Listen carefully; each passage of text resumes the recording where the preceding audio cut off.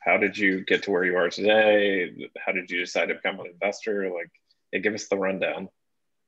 Well, I'll do that, and I'll weave into it my connection to New Zealand because it goes back quite a long time. So, in fact, the first time I was in New Zealand was when I was in high school, and my family went there on holiday. My father was considering taking a job in Australia or maybe New Zealand, although I don't think he really thought about New Zealand at the time. 1974, there wasn't much going on. So we traveled around a bit, and it was fabulous. I enjoyed it, but it was really a vacation holiday. I went to university and studied physics with the intent of getting a PhD, and which I did, with the intent of becoming a professor, which somewhere along the way I got off track. After I finished my PhD, I did a postdoctoral fellowship at IBM Research, but I was working actually on neutrino physics, which is what I did for my PhD thesis. So it was very academic research, not related to IBM's business, but just being there in the research center, having lunch with people that ranged. Some of these are people you would know by name, like Benoit Mandelbrot, who invented fractals, would be sitting across from you at lunch, or the person who developed or really invented the single transistor DRAM memory cell, which is in every computer on the planet. Got me thinking, wow, there's a lot of really interesting, challenging things people are working on that are very cool that people care about beyond the 12 people who cared about what I was working on. And so at the end of my postdoc, I decided to stay at IBM, moved into a microelectronics group, and stayed in the research division, which gave me a little bit more freedom than would have been the case in one of the business units. But I also this was in the mid 80s, and at the peak of the threat from Japan Incorporated. Some of you may or may not remember, but in the mid 80s, Japan was beating the US economically in automobiles, in computing, in semiconductors, in many areas. And it was a major sort of policy concern. And for a company like IBM, we were threatened by it. And so I got very interested in that problem, which led me to think about innovation. And that's been sort of the theme, or a major theme through my career. I ended up staying at IBM for quite a few years. I spent 3.5 years in Japan. I'd been so vocal about what they did differently than what we did in the US that when the opportunity came up, I was sort of handed the challenge of go to Japan and prove it. That was a good experience. And then I ran a couple of other businesses there, the Unix systems business, and created something that's still today called pervasive computing. We would have called it IoT, but that term hadn't been coined yet. But it's essentially the IoT business. But then I got the itch to go do something entrepreneurial, and I left IBM in 2000, probably about 25 minutes after the peak of the bubble, but we didn't know it yet. And I joined a lower Manhattan-based company that was building a distribution system for digital content on mobile devices. Very, very early stage. Don't forget, no iPhone. There were two-way pagers, and there was something emerging called WAP, which was a wireless access protocol, which is a way to put data on different devices, but everyone was different. And that was going along. I mean, like many startups, it probably would have failed, but the real cause of failure was 9/11, which occurred the day I was supposed to fly to Europe to do the road show for the next round of fundraising. And that just wiped us out. So I left, obviously, when that was shut down. I moved to the West Coast, and I've worked in a number of enterprise companies, some of which you might know: Veritas Software, Symantec, which is a large, very large, both storage because they acquired Veritas, and security company. I worked for a company called Newstar, which is a US-based telecom services company, software company, and also for NetApp, a big storage systems company. But the last couple of roles I had were really about transforming those businesses. Now, throughout that whole period, I was spending a lot of time, because I was a CTO, working with early stage companies. And I found I really liked working with these very early stage companies, helping guide them and helping steer them. Mostly they came to us as corporates because they wanted us to buy them, invest in them, sell their product, whatever it was. And it was very interesting to see how that process worked. And I ended up advising quite a few of those and doing a little bit of angel investing on the side. When I left NetApp we had done a big transformation, and by the end of 2017, it was clear that my role was going away. And so I started thinking about what did I want to do next. And as some of you might know, if you've been in the corporate world for any length of time, as soon as the word gets out that you're leaving, you get calls from recruiters telling you, I've got this perfect job. It's just like the one you just left, which is not what I wanted to do. So I decided what I really wanted to do was leverage my connection in New Zealand. And just to go back for a minute, in '99, I spent a lot of time down there with the America's Cup when I was in New Zealand. And I ended up buying a vineyard in central Otago, part of the Amasfield Vineyard, for those of you who might know the brand. And so I had a good excuse to go back and forth. And I was there, once or twice a year, mostly sort of just because it was a great place to go. But I got more and more interested and got more plugged into the sort of tech startup ecosystem, which even 10 years ago was almost non-existent, but it was clearly growing rapidly. So when I left NetApp, I decided I really wanted to do something with early stage companies.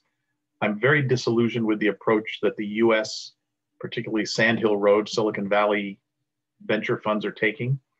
And I thought, New Zealand's really starting to have some interesting things.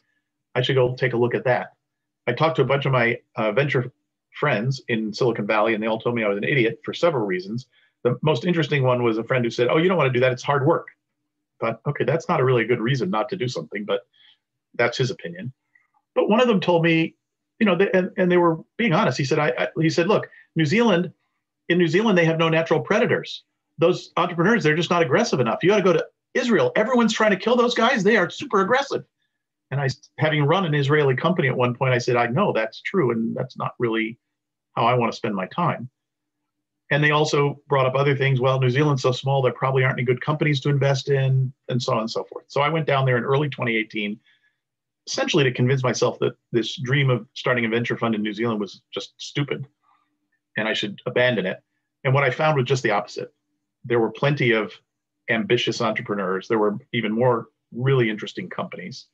And one thing I discovered was that there was also a shortage of capital, which I did not know prior to that, particularly in this seed Series A range. There's lots of angel money, but once you get beyond that, it was very hard for Kiwi companies to make that bridge to the next step.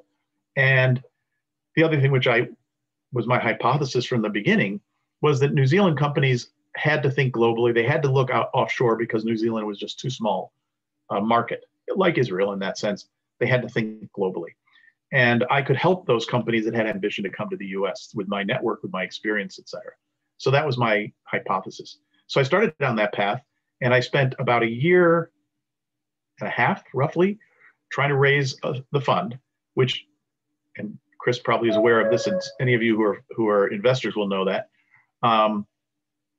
Raising a first fund is very difficult. Raising a first fund for a first-time fund manager is doubly difficult. And then when you say, I'm raising a first fund with a first-time fund manager in New Zealand, they go, is that in Africa? Where is that? And that made it harder. So I was making some progress, but it wasn't getting there fast enough. And in early 2019, is that right, 2019? Yeah. Early 2019, I got a call from a recruiter who said, hey, Vista Equity Partners, private equity firm, is looking for somebody just like you.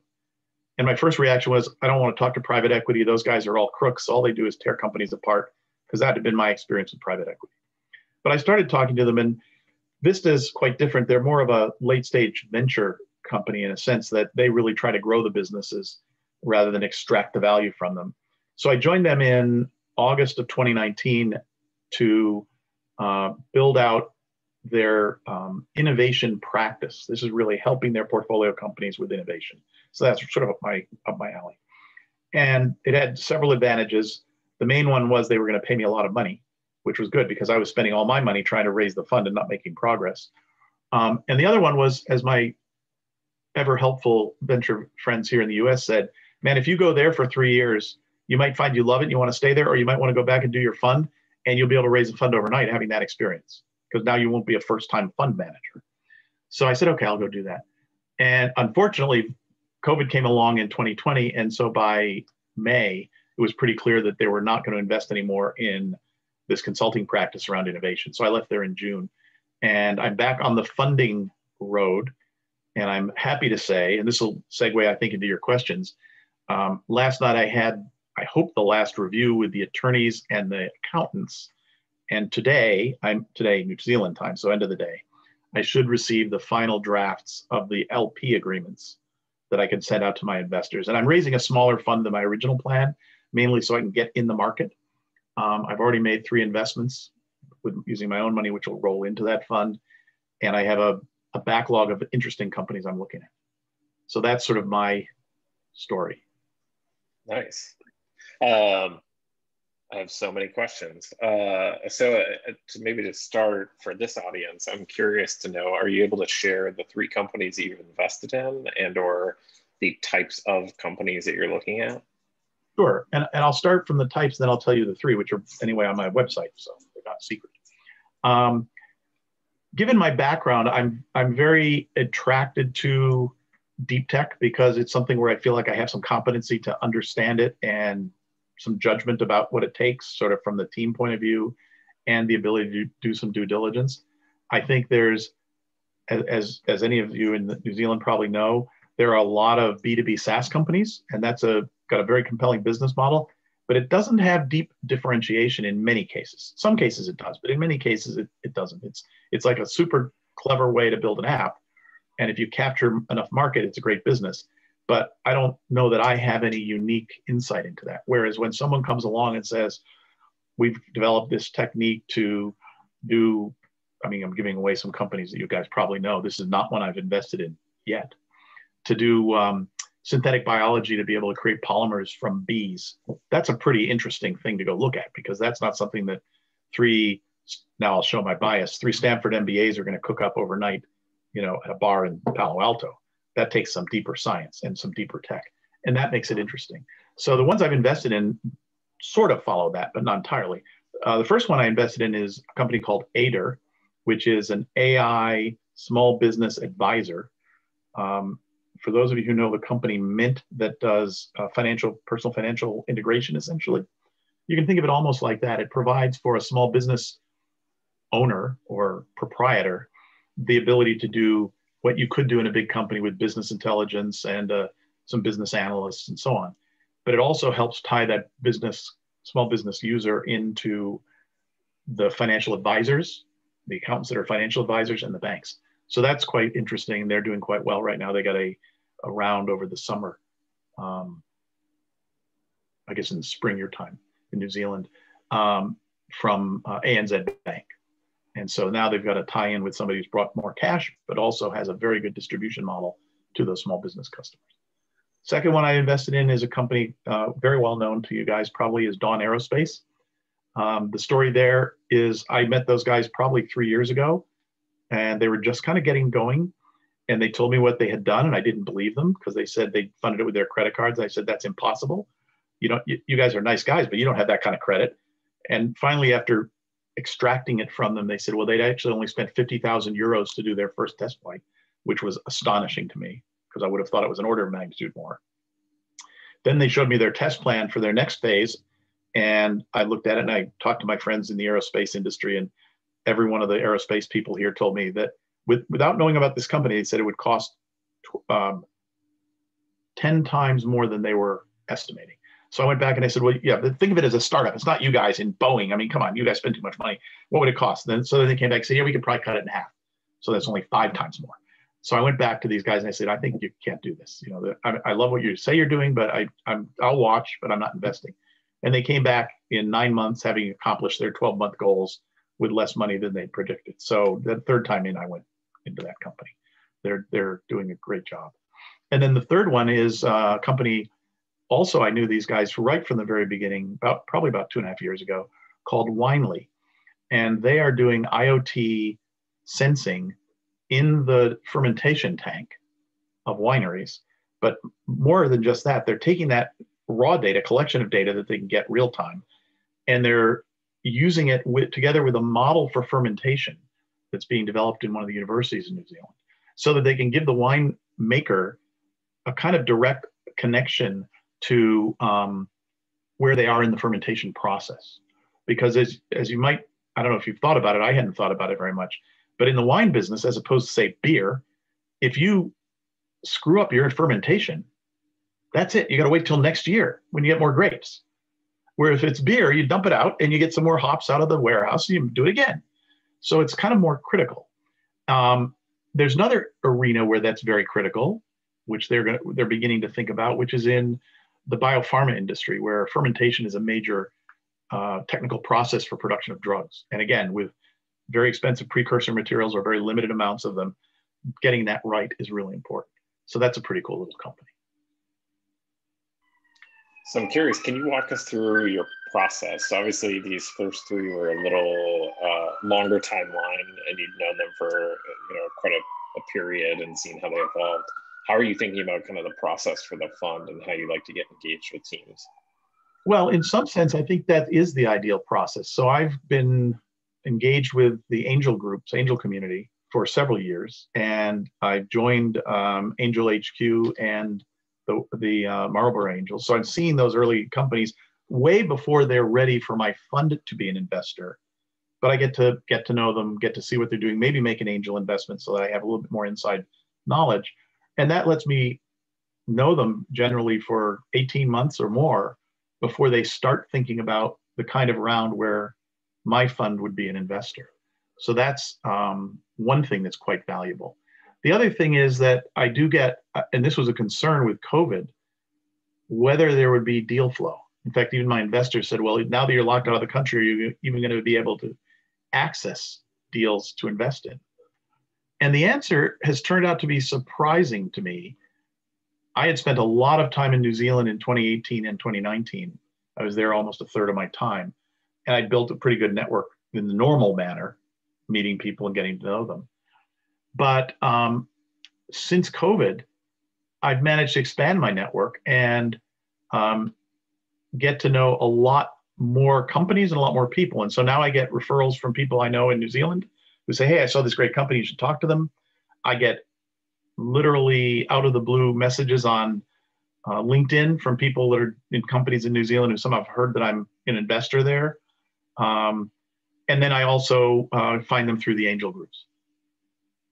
So it looks like Chris may have been bumped by the internet. Yeah, I got bumped. I'm back now. Back. Yeah. Part of the wonderful Verizon outages in the New York area. So out of curiosity, with regard to here, now that the impeachment hearings are over, I think all my neighbors were watching on my local cable system and they shut down the internet. It was horrible. Yeah, sounds about right. So I'm curious, have there been, well, two things. One, are there any places where you've found surprising deal flow? So things outside of the existing angel networks or otherwise. And then as you think about the process of getting to know people through kind of a longer period of time, obviously that's a little bit different diligence process. Are there any surprising ways in which you like to get to know founders and get a little bit closer and or understand a bit more about what it is they're doing that are outside of kind of the norm as we think about it? Well, I mean, one of the things I would say, and which I didn't touch on before, is I also have built a pretty good network with I'll call it the research community. That's the universities, including their commercialization arms, like Uni Services, or Return on Science, KiwiNet, and some others. And also directly with the research groups like the McDermott Institute, which is a cross-university material science organization. Obviously, there are connections in through Callahan and others, but particularly given my background and when I was a CTO, I was very closely involved with universities. So that gives me some ability to see those things, which are very early, and sometimes they don't even know they have a company. They have a cool technology and they can get some advice. So that's very early. The thing that I think is an interesting challenge, and maybe what you're getting at, is given the circumstances, one of the really important things when you're looking at early stage investments, even at the stage I'm looking at it, there's a sort of a joke that what are the top three things you look at, or the top four things you look at? Well, the first thing I look at is the team. That's important. The second thing I look at is the team, because that's important. The third thing I look at is the team, because that's important. And the fourth thing is the market. And actually, it's not so much about what they're actually building. I mean, that's an indication of their capabilities, tells you about the team. But in a traditional sense, or a traditional environment, you want to spend time with those teams. And that makes it, unless you're physically there and going out to, have a beer or eating lunch or dinner or whatever, it's really a challenge. And so that's been one of my concerns. But I've found that, and some people dispute this, which is interesting since they haven't tried it, but classic, my US venture friends all say you can't do that. I said, well, I'm doing it. Oh, that's impossible. And that is, you can actually get to know people, maybe not as well as you can over a meal or over a glass of wine or a beer, but you can actually get to know founders teams on Zoom if that is your purpose. If you get on Zoom to go through their pitch deck, you get the pitch deck. But I did a call with a company I'm talking to right now a few weeks ago, and I said, look, I really want to get, I was talking to another investor who'd invested in an earlier round, another New Zealand VC. I said, the challenge is I really want to get to know these guys. You've known them for a while. What can you tell me? And he said, well, you ought to just get together with them. I said, well, yeah, except that I'm in San Francisco. He said, well, I'm sure they'll be happy to get together with you on Zoom. So I sent a message off and I said, I'd love to get together. No agenda. There are 3 of them. I said, just the 3 of you, just to chat and get to know each other. And so the next thing I know is it shows up on my calendar Friday morning, 9 a.m. Pacific time, which is Saturday, 6 a.m. in Auckland. So I sent a note back to the guy and I said, I think you made a mistake. I sent you the link, but I think you picked the wrong time. Oh no, that's perfect. I said, really? He said, yeah, we're going surfing afterwards. So, we wanted to do it before the surf gets, miss the surf. So we're going to meet with you from 6 to 7:30 and then we're going to go to the beach. I said, okay, it's fine. But by the way, I'm not drinking a beer at 9 a.m. You can drink at 6 in the morning if you want. I don't care. But it's Friday here and I have work that day. So we had a fantastic conversation, but it really did give me insight, which I think was more than I expected, because you're really trying to get insight into the dynamics of the team, into how do they interact. And a lot of that is body language and other things. And obviously when you're out having a meal or whatever, you can get that. But you can, if you're focused on it, if you're intentional about it, you can do that on Zoom. And I think that's probably the hardest part. The technical due diligence, that's no different than it was anyway. And frankly, getting the deal flow is in some ways actually easier. When I was traveling back and forth to New Zealand, I would go there for typically 2 or 3 weeks every other month. So that's a pretty, good amount of time. But what would typically happen is I would reach out to somebody. I'll pick on Alex because I see him. I'd call up Alex and I say, hey, Alex, I'm going to be in Auckland next month and I'd love to meet with you. And he says, great, when are you here? And I say, well, I'm here on this day and that day. He goes, oh, I'm in Christchurch those 2 days. How about 3 days after that? I said, well, no, then I'm in Wellington. Well, when are you here next time? Okay, and 2 months later. And so it's hard to schedule. Now it's like, doesn't matter. It's on Zoom. You got an hour free, plug it in.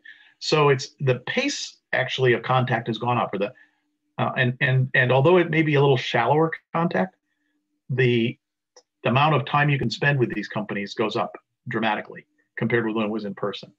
Even to the point where if I were in Auckland, I might get 4 meetings a day just because I have to travel between them.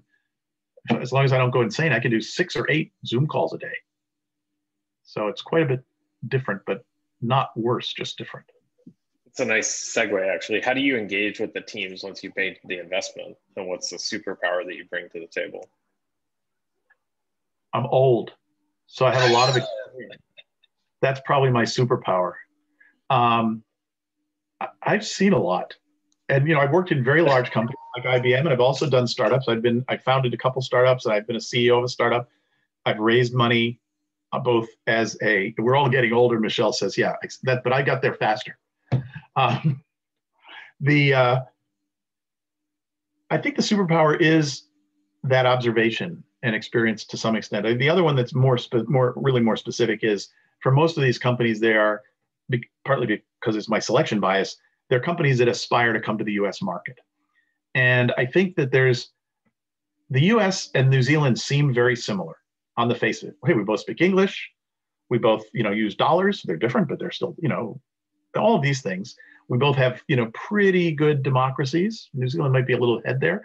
But in general, it seems similar. If you were saying U.S. versus China, you'd say, oh my God, things are so different. But New Zealand, U.S., they're very similar. But that is it lulls you into a false sense of security, because for companies coming to the U.S., the market here is actually very different than New Zealand. It's very different in scale. It's very different in, I'll call it diversity. And what I mean by that is selling things in LA is different than selling them in Chicago, is different than selling them in Columbus or in Dallas or New York. And yet, the real difference between if you're a company, your customers in Wellington or Auckland or Christchurch, maybe not as big a difference.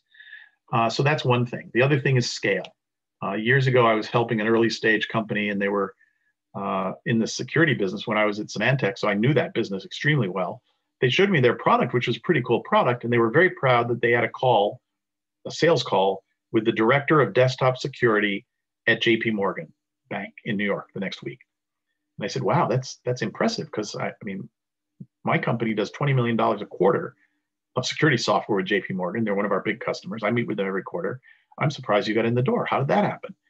And in classic Kiwi sense, it was because one of their guys had a cousin whose sister or girl, I don't know. Anyway, the guy that was the security guy at JP Morgan was dating a Kiwi girl that they somehow knew. And so they got a meeting with him.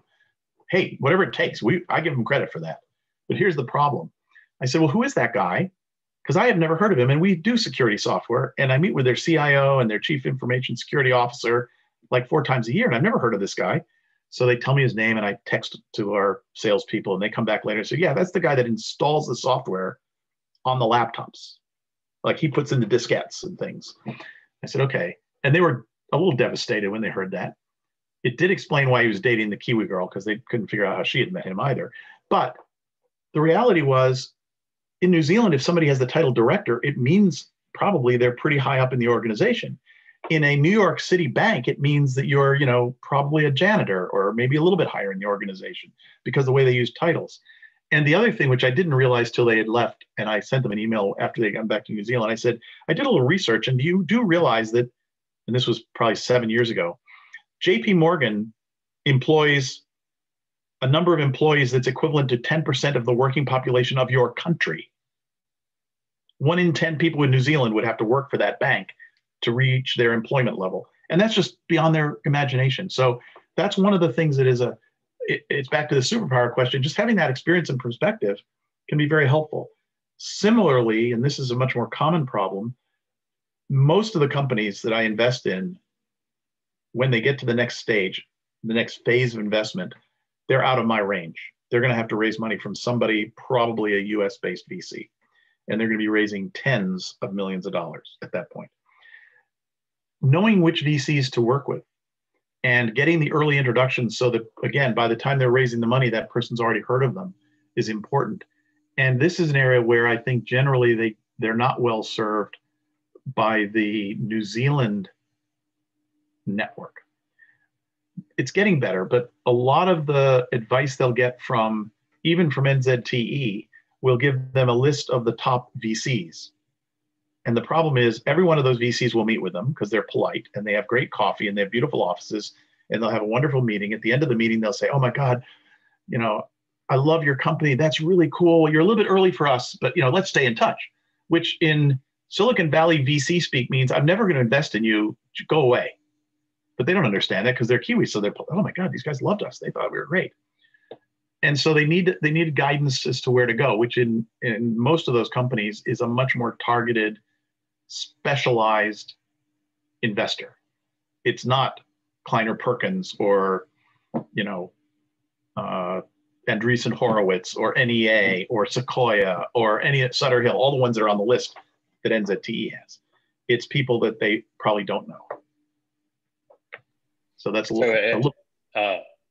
Maybe going off of that, I'm curious, what's the size of checks that you plan to write through the fund? And then related, are there tactical ways that you try to walk them through that process of identifying the next kind of downstream funding opportunities? Yeah, so the intent is to write a sort of a typical check, not necessarily the smallest and not the large, but typical would be about 500K in that range. That would leave me the ability to, in 1 out of 3, double down or triple down in a later round participating. But as I said, if the round after that, if the first round is $1.5 million and I'm taking a third of it, and the next round is 10 million, I'm not even taking a third of it. I might sort of try to keep my percentages about right, but I'm not going to be able to lead that round. But I'll also put in earlier money at smaller rounds because that's a way to get, into the company and sort of the price of entry, if you will. The other thing, I spend a lot of time with these companies and others because I help a lot of them that I'm not going to invest in for various reasons. But I think it's part of my goal to help build the ecosystem is advising them how to think about that whole funding journey. And I've been on both sides of this. It's very tempting in that early stage. You've gotten a certain point. You've had maybe some friends and family money or some angel money. You've gotten to a certain point, and now I need to go raise, let's say, $1.5 million. And somebody comes along and says, okay, I like what you're doing, but I'd like to see this, I'd like to see that, and here's some money. The problem with that is once you spend the money, and this is going to sound terrible, and if any of you ever take money from me, you better not tell me that you heard this from me, because I'll hate you for saying it. Once you have my money, you don't care what I think, unless I'm going to fund the next round. So what you really need to think about is, what do I need to do with the money I get in this round to be very attractive to the investors in the next round? So, and this is a problem a lot of New Zealand investors have, especially angel investors. I'll pick on you, Chris, and assume you're an entrepreneur. I'll say, well, Chris, with this money, you've got to get to revenue. I need to see you've got to get to an ARR of $100,000, because that's what I need you to do. Well, you come to a Silicon Valley investor and they don't give a shit about your revenue at that stage. They care about what's your customer acquisition cost, what's your retention rate. They're not really looking at the number of revenue for that next early stage investment. They're looking for other metrics. So when you go to them and say, oh man, I've got 150,000 in ARR, but you haven't demonstrated that you have a go-to-market plan, or they're not going to invest in you. And now they're going to say, well, go do this, and when you come back, I'll invest. And you say, but I've already spent the money from the prior round. So you need to think about that every stage of that investment journey. The other thing that's really important, and again, a temptation for a lot of investments in a lot of companies and even investors, is as you map out each of those stages, at this very early, again, my science bias will show, the very earliest stages of these companies are really science experiments. And what I mean by that is the founder has an idea, I'll call it a hypothesis, and they're going to validate that hypothesis. They're going to build a product. Does it work? They're going to find a market. Is there a market? They're going to test some pricing. Can I get paid for it? Every one of those is an experiment. And as an investor in that very early stage, I really am more interested in, are you doing experiments quickly and learning from them and adapting?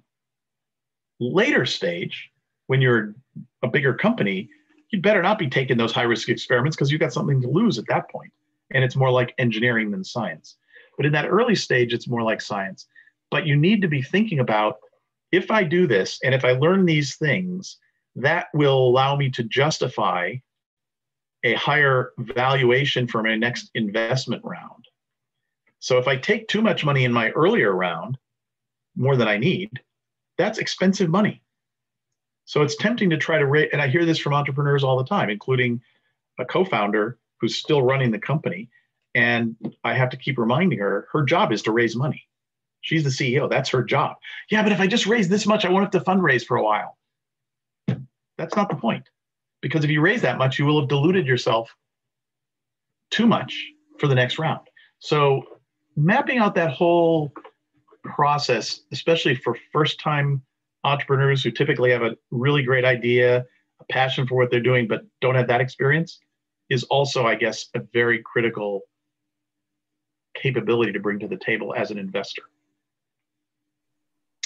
So I have maybe two questions, and then I'll pause and see if the audience has questions. Otherwise, I can keep rolling down the list. But can I answer a question that's in the chat? Yeah, go for it. Christy Reynolds is asking this. She said, one of the New Zealand businesses I'm working with has been told that unless they're a Delaware C Corp, they won't be able to get investment out of the US. But that means flipping to the US. Do you agree or not? There are certainly a lot of investors in the US who will say that. Maybe they're not your investors, but there are a lot of them. But there are also investors who are perfectly willing to invest. New Zealand has actually got a benefit here. I mean, if you were saying, gee, do I have to be a Delaware C Corp, or is it okay if I'm a Chinese government-owned entity and you'll invest in me? And the answer is no, I'm not going to invest in Chinese government-owned entity. No one will.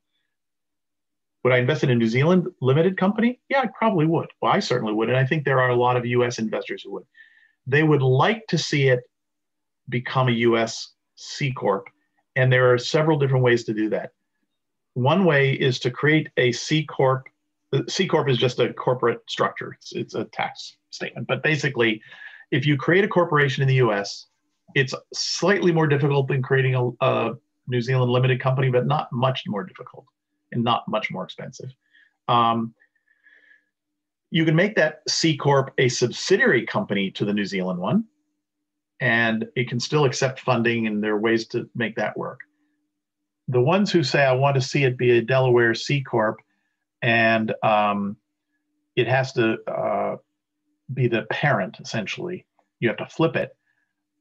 That can make sense for a company coming to the US market at some point in time, but it's often later than it sounds like it's later than what Christy's talking about. You probably don't have to do that early. I'm just going through this with setting up my fund. I was actually looking at I already have a US LLC, which I was going to use as part of the management company. We just decided last night, don't do any of that. Make it a purely New Zealand entity. US investors they want to invest. Here's the bank routing number, route it to Bank of New Zealand. Yes, you'll have some currency exchange risk, but you know what that is on the day you send the money. So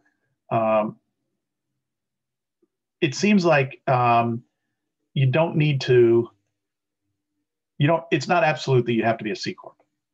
It's preferable, I guess. Makes life easier for the American investors. But again, there are plenty of investors who aren't hung up on that.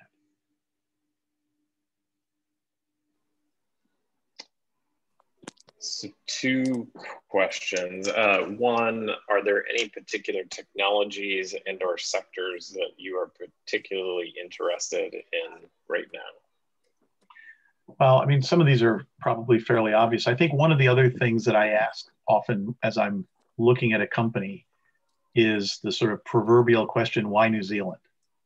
And so is there some reason why this company's in New Zealand? And so ag tech, there's great alignment to New Zealand. And so there's almost anything that I see that's from ag tech.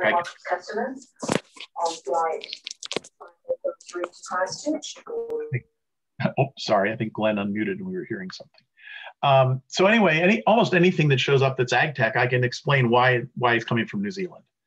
Med tech, increasingly, also there's a deep vein of, I'll call it biotech, but I'm personally excluding pharma because I just don't understand the pharma sufficiently. The regulatory rules and the timelines are too long, so I'm not interested in that. But there's a lot of diagnostic or device med tech that's very, very interesting. Materials, there's a lot of interesting work in materials, and there's a depth of expertise largely in the universities that's being applied there. It's interesting to me when you look at things like what's happened in the aerospace industry in New Zealand. That's another sector that's interesting, but it's also created a knock-on effect that you now have some very interesting high precision manufacturing capability in New Zealand that came from the fact that there was a growing aerospace industry and all the other attributes that New Zealand brings of, number 8 wire mentality, and you don't know what you don't know, or you don't know what other people tell you can't get done, so you just do it. There are a lot of those advantages.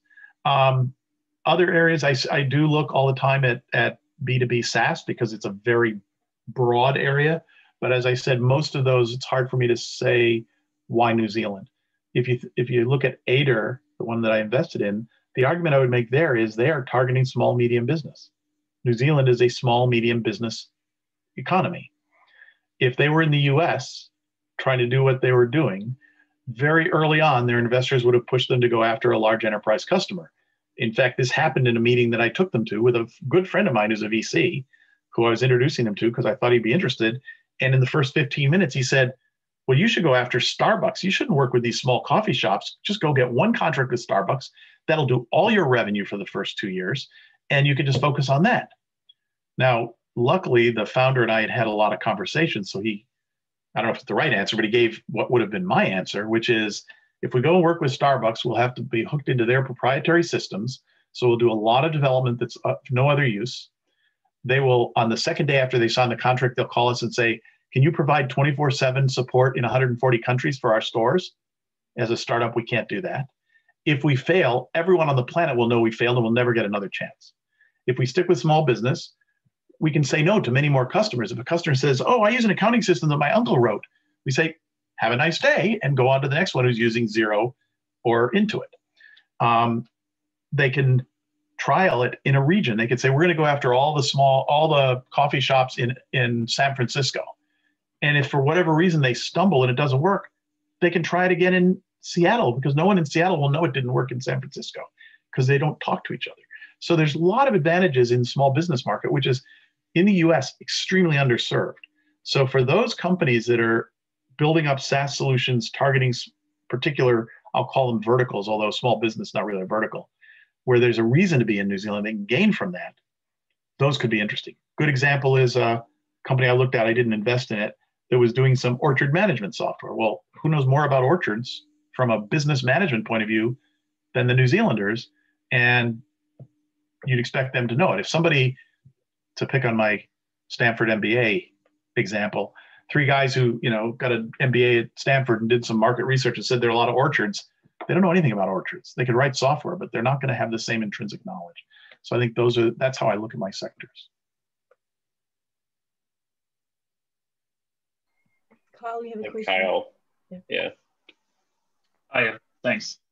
I thought it was interesting what you said about becoming disillusioned with some of the Silicon Valley approaches, and New Zealand companies, I think, often look to Silicon Valley companies or venture capital there. So I was wondering what you became disillusioned with, or if there's advice of some traps there for New Zealand companies. Sure. Well, there are a couple of things. As a fund, what I'm disillusioned with is that many of the funds have grown very large. They've raised very large funds, which means they make a lot of money from the fees, which means maybe they're less motivated about actually winning with their investments. That's one problem. But of course, they care about that. The other one is that most of these large funds, several things happen when you raise a large fund. The first one is you have to write bigger checks because you can only invest in so many companies. If I wanted to invest in 10 companies, I can't invest very much in each one because I'll run out of money. If I had $1 billion fund and I could invest in 10 companies, I'd have to write a $100 million check in each one. And that's kind of what's happened. So those have gone up. Second thing is there's more money than deals. And so there's a very competitive nature to get access to the deals, which does 2 things.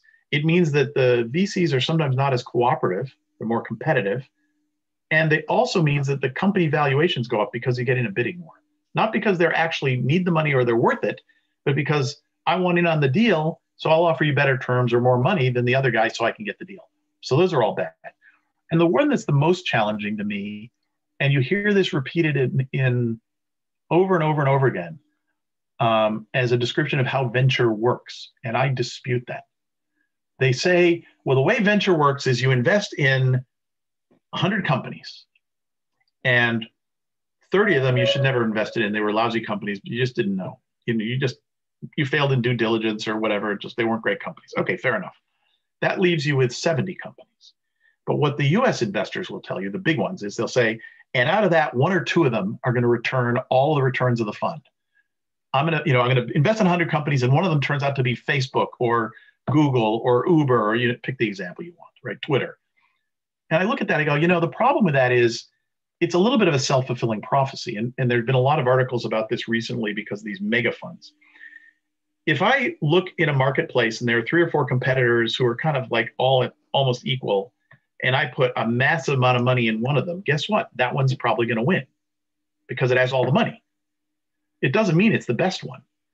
When you look at that across a broader market, what it means is that you may be creating financial returns for your fund, but there are a set of companies in the middle of that distribution, not the 30 that were lousy and never should have been invested in, but there are some that were good companies that could have had good outcomes, but they weren't ever going to have great outcomes.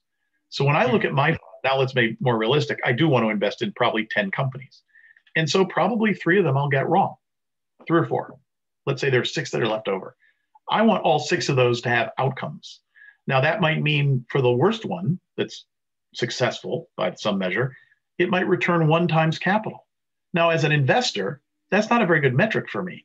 But as an entrepreneur, if you got some money and you did your business, you built your business and you sold it in such a way that I got back my capital, you probably made a lot of money by your measure. And now you can go do it again, right? You're not going to be, Kalanek, you're not going to go buy an island or whatever. You're going to have a lot of money, but it's not going to be a crazy amount. But you're going to then come back and you're going to start another one, and you're going to be an experienced entrepreneur who's learned something, and maybe you're going to mentor some people. Maybe you'll even invest some angel money, and that's building the ecosystem. So getting a better distribution of outcomes rather than just getting a massive financial return is actually a more important goal to me. So in that math, if I have out of 10 companies, a couple of them return 10x capital. A few of them return 2 or 3x, and a few of them return 1x, and 3 of them fail. I can return a reasonable return to my investors, but I've helped create 6 successful companies instead of 1 or 2 that were crazy successful. And by the way, all of those people that were part of those companies, including maybe more junior employees, have learned, and they're going to go on and do it again. And they're going to build that ecosystem. So that's probably more my goal than it is for the current batch of big Silicon Valley funds. Mm-hmm. If you go back to the early days of venture in the 50s and 60s and the early 70s, that's more the way it was. The people that were doing venture investing were had been experienced operators, and they were trying to build businesses, not just make money for investors. You have to make money for investors or they don't give you their money. But if that's your only goal, you're a financial operation, not, in my opinion, a venture company. Thank you.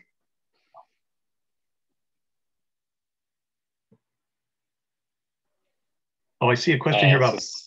Yeah, there you go. Blockchain is an interesting one. I have a good friend who is a financial guy, and he goes through various obsessions. He's a very good personal friend of mine, and he's always trying to get me to invest in things. So at one point it was cannabis stocks because they were hot. And I said, I'm not investing in cannabis stocks. And he wants me to invest in blockchain primarily because he knows, because of my software background, I could probably do better due diligence than he can. And he just wants me to invest so he can follow me. I'm not at all interested in cryptocurrency investments. So let me separate that for the moment. I think there is definitely something to be said for blockchain, but I think like many things, it's been overplayed. And what I mean by that is there are, and I've seen many of these businesses, both in the US and in New Zealand, where somebody decides the solution, whatever the thing is they're trying to solve or thing they're trying to create, the solution is blockchain. And that's not always the case. There are things where blockchain plays a critical role. So I think some of the interesting areas that people have used blockchain in supply chain management are very interesting. Some areas where they're using blockchain technologies and smart contracts to revolutionize business processes are pretty interesting. The thing that I have had a hard time finding an investment that is so exciting in New Zealand that I want to make it is because those are the ones that are almost the hardest for me to answer the question, but why in New Zealand? I mean, now maybe someone will come along with one that fits that, but so far they've all been, I don't want to call it generic because that sounds too weak, but they're solving problems which are broad-based, not unique to New Zealand, not unique experience based on something from New Zealand. And yet they're doing it in a place where they have a more limited talent pool around blockchain. So how are they going to win?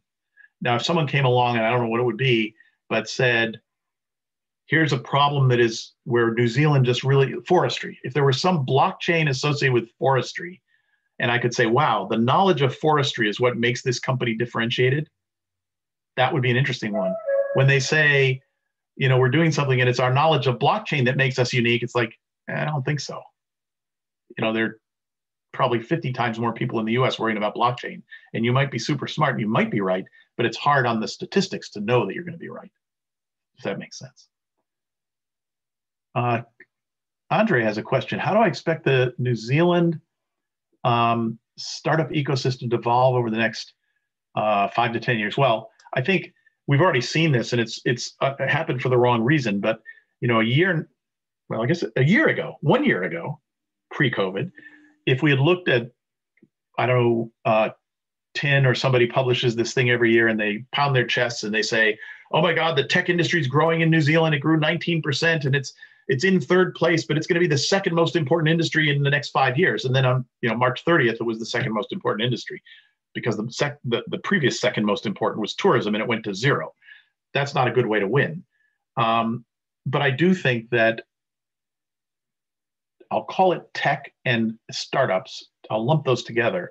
Let me put it a different way. I think knowledge-based businesses, which are, those two are clearly part of that, are going to be critically important in the New Zealand economic growth over the next 5 to 10 years, because they're people-based. You have the talent, you have the educational system, which is almost disproportionate to your population, and they don't have to be location constrained.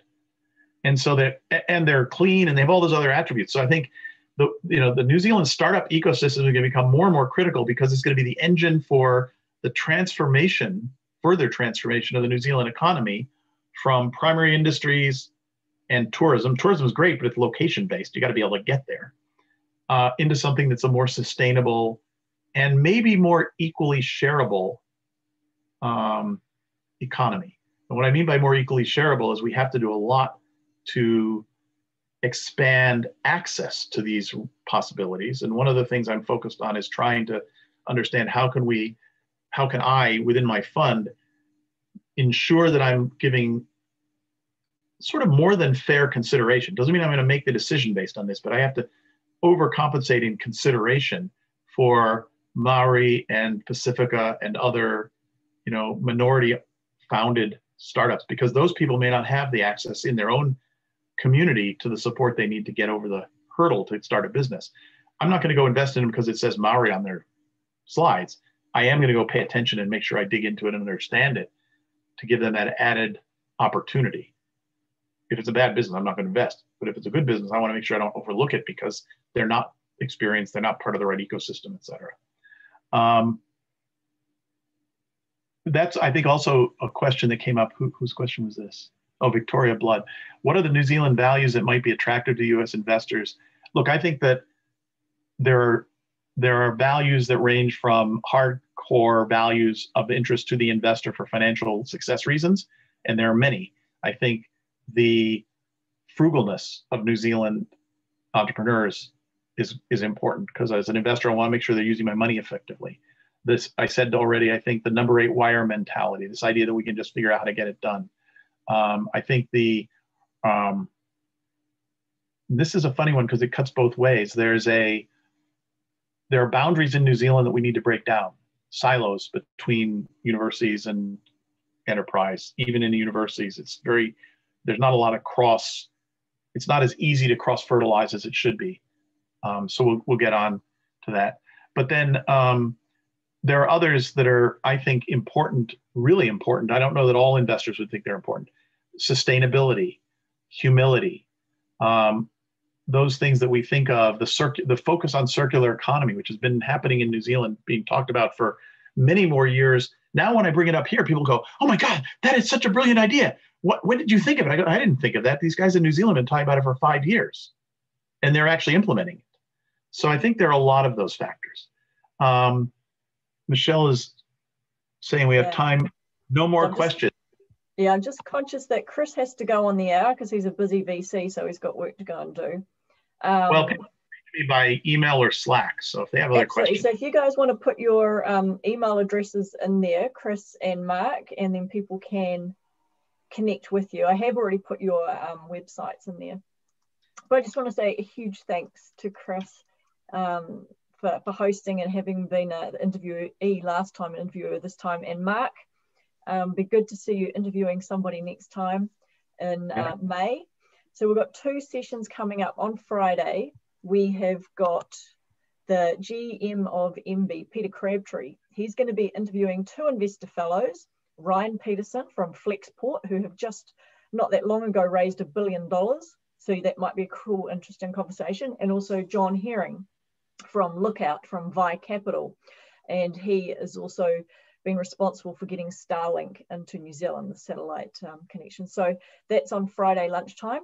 It's also, I've just put you can connect on there on Zoom. And then another session that's not yet on the thing, but it's in April. We have got Kevin Rose and Mike Mesa as interviews investor fellows. So that'll be a really hot one. So that'll be up soon. So thank you very much, everyone, for coming, and recording will be out there, and we'll see you next time. Great. Thank you. Thanks, everyone.